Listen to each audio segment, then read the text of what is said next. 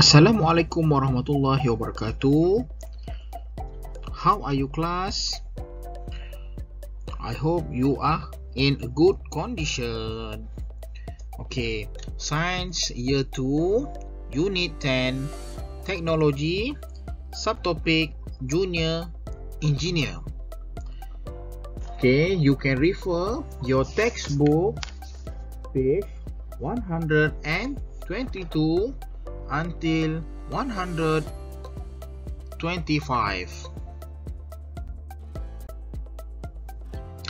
Okay, class, before we learn about the new topic, today's topic, I want to ask you about illustrated manual. What is illustrated manual? Illustrated manual is a guide to help you to assemble a model from a building set correctly. Ingat lagi tak apa itu manual bergambar? Manual bergambar penting. Ia membantu kamu untuk membina model dengan cara yang betul.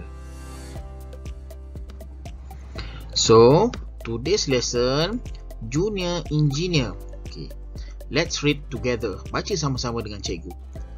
After the manual is read and understood, we can now assemble the model of a helicopter. Okay, selepas kita baca manual dan faham, sekarang kita boleh membina model helikopter lah. Okay, I have read and understood the manual of the model of helicopter. Saya dah baca dan faham manual mengenai model helikopter. I have also identified the components to build this model. Saya juga telah mengenal pasti komponen untuk membina model helikopter ini. Let's assemble it now. Jom kita pasang sekarang.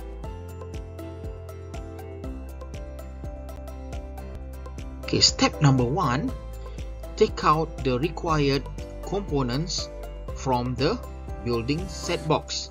Okay, now please look at the picture here. Take out the required component. Keluarkan komponen yang dikehendaki saja daripada building set box, daripada kotak ini. Okay, yang terlibat. Kalau kita nak bina satu model helikopter, keluarkan komponen yang terlibat saja daripada manual yang disediakan. Okay, number 2, assemble the head, body, tail and blade section of the helicopter. Okay, jadi kita akan pasang bahagian-bahagian tertentu ataupun section tertentu seperti head, kepala helikopter, body, badan, tail, ekor helikopter and blade section, maksudnya dia punya kipas helikopter.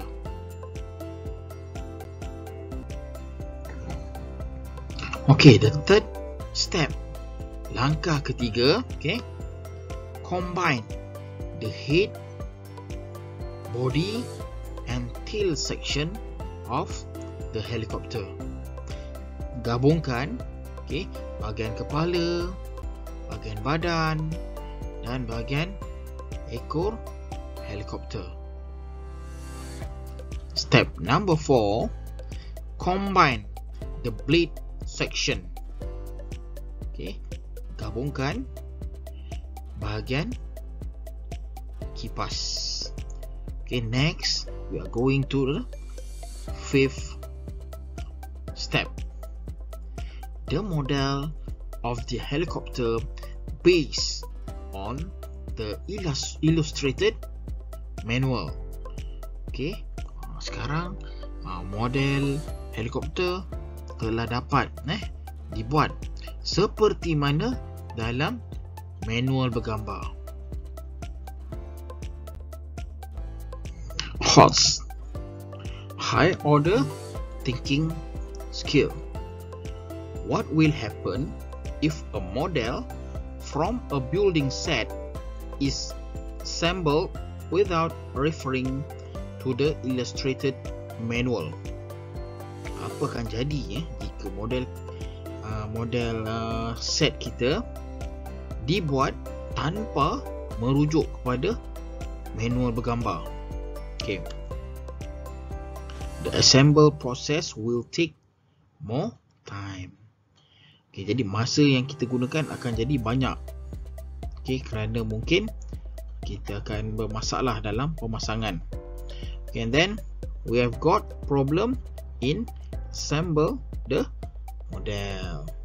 Kita akan dapat masalah dalam membina model tersebut. Okay, I am creative. Saya kreatif. The components of a building set can be assembled into various structures. Okay, komponen dalam set pembinaan dapat dibina dalam bentuk yang pelbagai. Okay, maksudnya awak boleh buat bentuk yang berlainan seperti ini. Okay, can you create another model that is not in the illustrated manual? Bolehkah kamu membina model lain yang tidak terdapat dalam manual bergambar? Okay. Manual bergambar ini cuba kamu buat bentuk lain. Okay. What other models can you create using a gemilang building set? Okay, apakah model lain yang boleh awak bina dengan menggunakan gemilang building set? Okay. Pembina set bina gemilang. Okay. Maybe I can build a model of windmill. Kemungkinan saya boleh membina model kincir angin. Because of what? Because there are blade here. Okay, so you can use this blade of helicopter to make windmill. And other component, you can build a body of windmill. Okay, windmill ni awak boleh buat sebab dalam gemilang building set there are blade section. Okay, bahagian yang ada blade kat sini, ada kipas. Okay, what are the girls doing here? I think she is sketching something. So, planning and sketching. Kita memikirkan cara dan sketch apa? Sketch melakar. Okay, melakar bentuk yang dah dibuat. Then, next, what is she doing here? She is preparing tools and material. Okay, hasil lukisan yang dibuat kat sini, dia akan pilih komponen that required to use. Dia akan pilih komponen yang akan digunakan. Okay, now we are going to build a windmill. Now I will show you the step in structuring a model. Okay, number 1. Okay, please look at picture of number 1. Okay, they are trying to build the body of windmill. It's same as picture number 2 and number 3. They are going to build the top of the body windmill. And then step 4, she is starting to build the blade. Okay, and then combine the blade section with body of windmill. And lastly, she successful build a windmill. This is my model of windmill. It's very beautiful and big.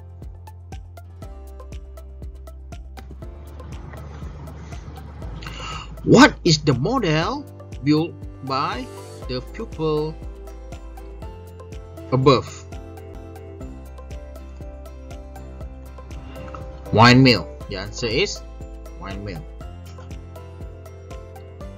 Is the model above found in the illustrated manual? The answer? No. Okay, adakah model ini boleh kita dapati daripada manual bergambar? Jawapannya tidak.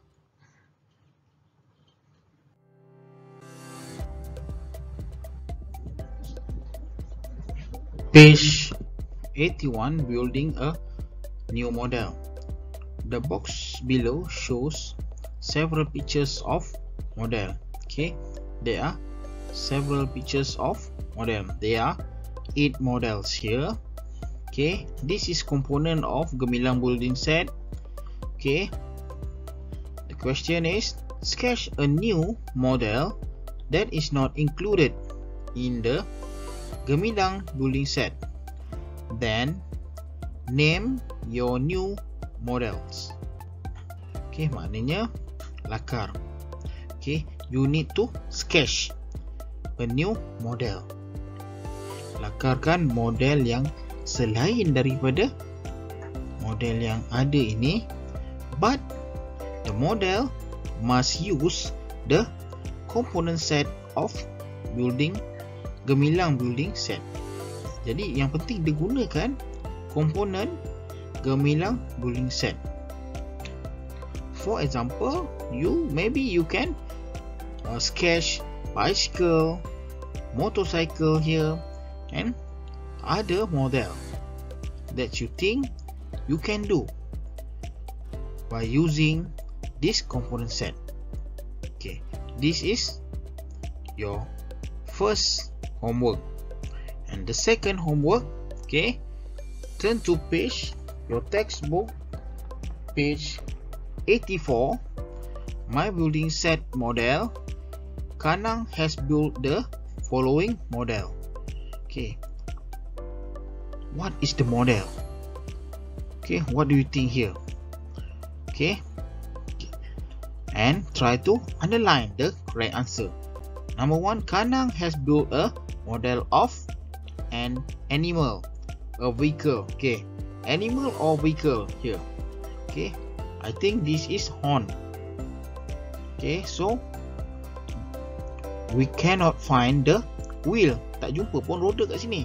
So the answer must be an animal. Okay, number 2, the shape of this model is like a deer, bird shape. Okay, bentuk model ini kelihatan seperti deer rusa, bird burung, ship kapal. So I think this is like a deer. Okay. Number 3, first Kanang assemble the body head section. Mula-mula Kanang assemble badan ataupun kepala. Okay, what is this? This is the body section of deer model. Okay, so body. Number 4, then he continue to build, okay, leg section. After that, he formed the